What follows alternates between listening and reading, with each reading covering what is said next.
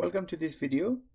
In this video, we are going to explore the mean, variance, standard deviation, and expectation of discrete probability distribution. First, we are going to quickly look at the formulas to calculate each of these. The mean of the random variable x with the discrete probability distribution is given by this formula. Mean equal to sum of the random variable x times the probability of x. So if we can find the sum of x times p of x, that will be the mean. Mean is sometimes called the expected value. That's why the formula for the mean and the expected value is same. The expected value of the discrete random variable x of a probability distribution is the average or the mean. So we have the same formula for the calculation of expected value, although they are sometimes worded as mean and sometimes as expected value. They are exactly the same thing. The third thing that we are going to calculate here is the variance, and you already know that the variance is the square of the standard deviation.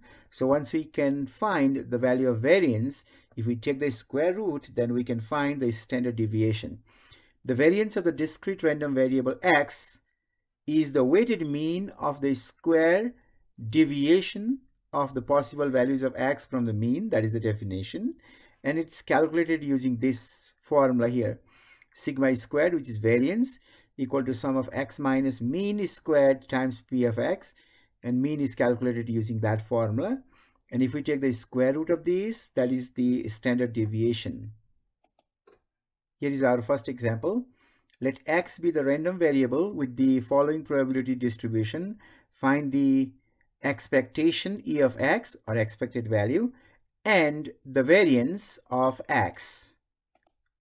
We find the expectation or mean using this formula. We need x times p of x.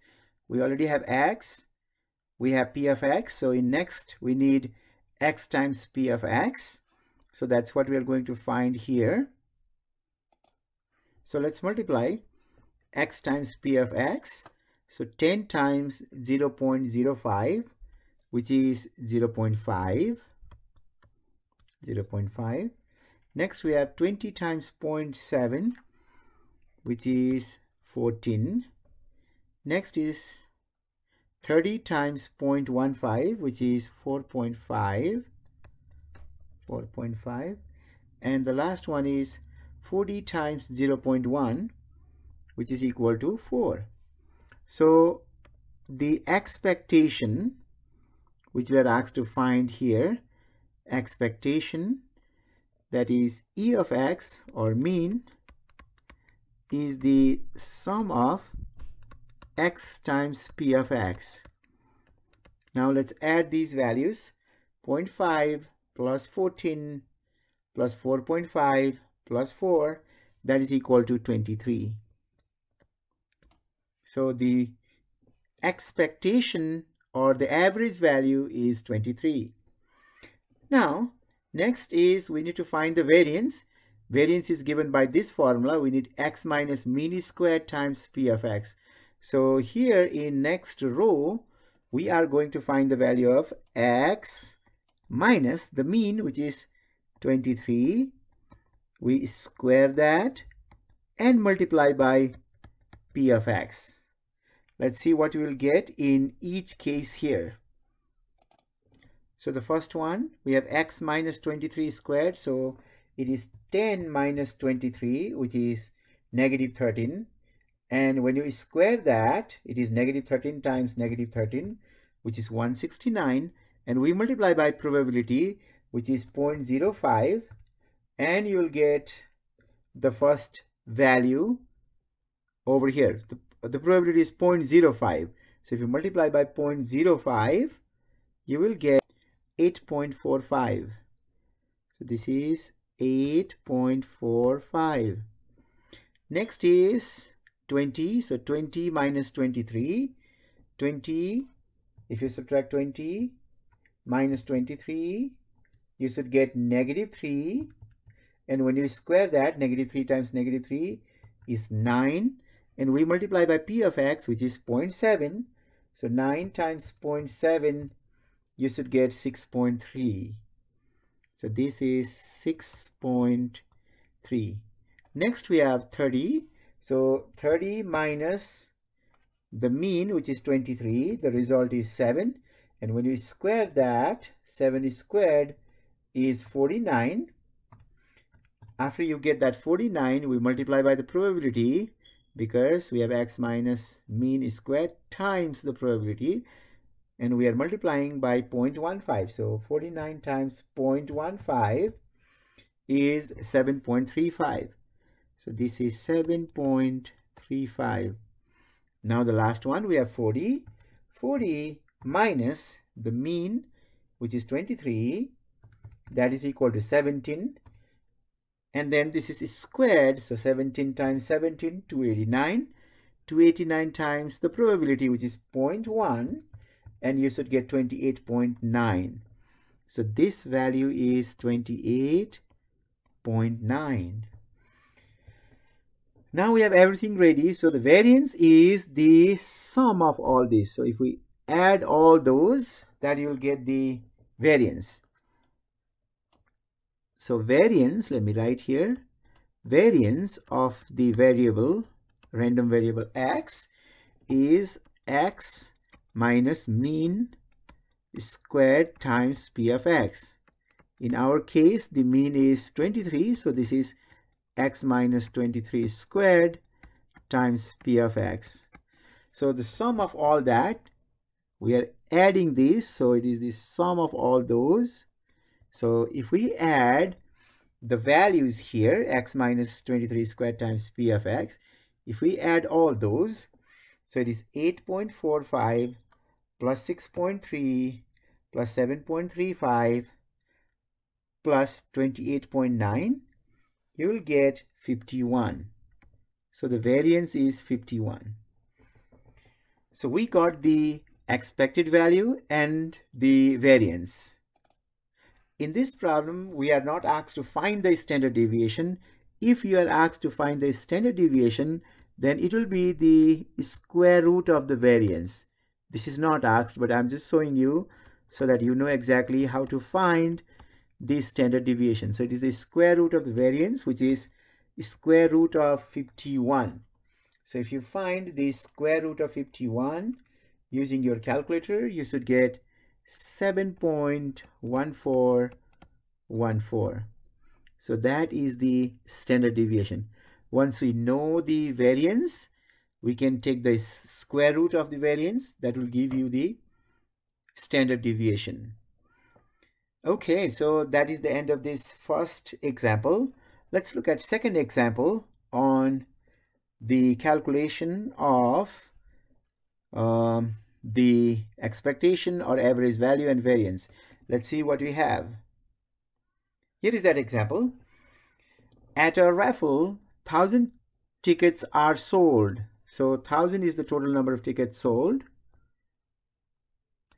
at $3 each for 4 prizes. So the cost of one ticket is $3 and they are giving out 4 prizes. The first one is $500, the second is $300, these are the prizes, $200 or $100. That is, you are paying $3 and you are either getting $500 or $300 or $200 or $100 as the gain or the price for the ticket. So we have to find what is the expected value of gain if you buy one ticket. So you just bought one ticket. Let's see what will be the gain. So if you think of gain, let's find out.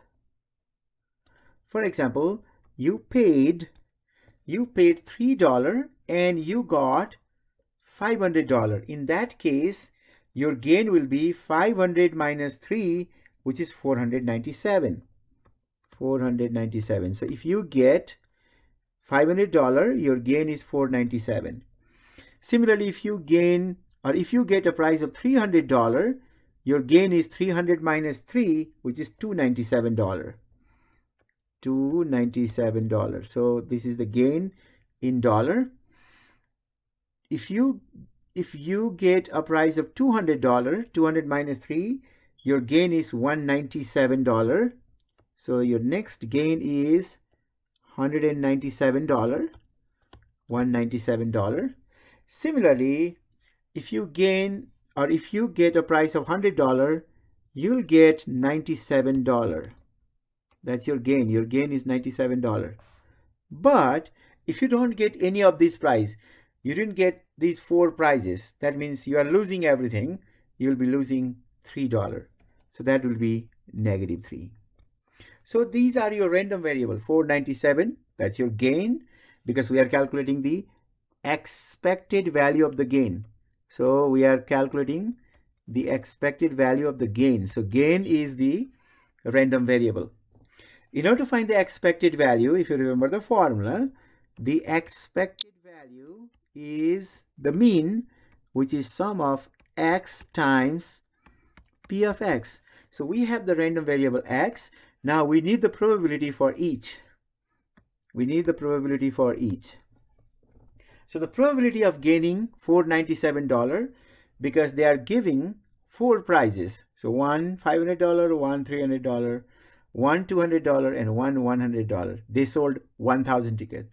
So that means probability of gaining 497 is 1 out of 1,000. So this is 1 over 1,000. Next is probability of gaining 297. That is also they are giving 1 out of 1,000. Probability of getting 197, that is 1 out of 1,000 also. 1 out of 1,000. And this one, it is also 1 out of 1,000. These are the probability of gaining. But probability of losing, they will give only 4 prizes out of 1,000. So 1,000 minus 4 is 996. So 996 out of 1,000, that is how much you lose. That's the probability of losing. Now, once we have x and p of x, all we have to do is multiply those two and add them together. So I can say the expected value is equal to, we multiply, okay, x and p of x and add together. So 497 times 1 over 1,000 is 497 over 1,000. Then plus, we are adding 297 multiplied to 1,000, which is 297 over 1,000. 297 times 1 over 1,000. 197 times 1 over 1,000 is 197 over 1,000. 97 times 1 over 1,000, that is 97 over 1,000. 97 over 1,000. Then the last one is negative. So if we multiply, we will get the negative result. So here we need to multiply this. We have -3. So it is 3 times 996. So it is 3 times 996, which is 2988. 2988 over 1,000. This is plus. First 4 are plus. So we are multiplying this, multiplying this, multiplying this. We are adding. In fact, we are also adding this, but we are adding a negative. That means it is subtraction. We have the common denominator. So your denominator will be 1,000. Okay, denominator will be 1,000, no doubt on that. All we have to do is add the numerators. 497 plus 297 plus 197 plus 97, then minus 2988. So that is equal to negative 1,900 over 1,000. So this is, if you change this to decimal, this would be negative $1.9. Negative $1.9. So there is the total expectation of not gain, actually it's a loss. We are calculating the gain, but we got a negative sign there. So if you just buy one ticket here, you'll have the average loss of negative $1.9.